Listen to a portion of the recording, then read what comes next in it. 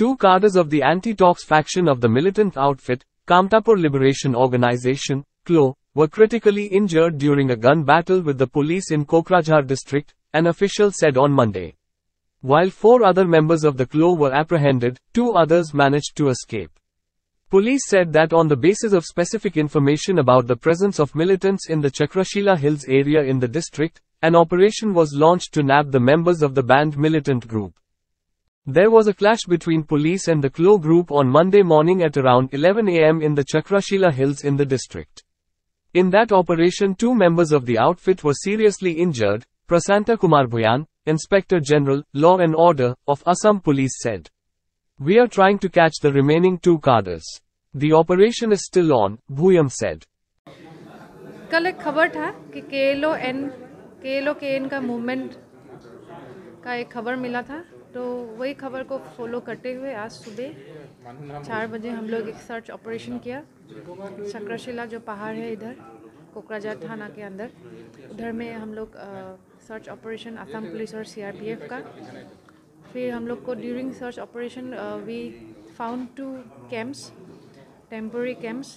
तो कैंप्स के में ये सब पूरा राशन पानी मिला।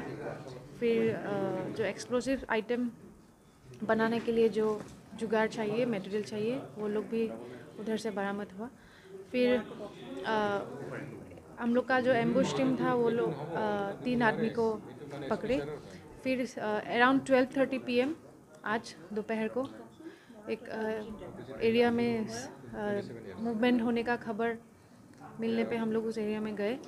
एंड उधर में जब हम लोग जा ही रहे थे, डेंस फॉरेस्ट एरिया था, तो 2 आदमी अचानक से दे were carrying pistol, they fire on us and we also fired back. And उन दोनों में से दोनों के पास पिस्तौल था और डैगर था। एंड देन इमीडिएटली उन लोग को हम लोग हॉस्पिटल शिफ्ट किया, एरिया को सर्च किया और बस हॉस्पिटल में उन लोग को डेड डिक्लेयर किया। मृतक का नाम अभिजीत डेका जो उदालगुड़ी से है और निपुण राय बंगाईगांव से है। जो पकड़े गए हैं 4 आदमी वो है अमल ज्योति विश्वास, वो उदालगुड़ी से है, और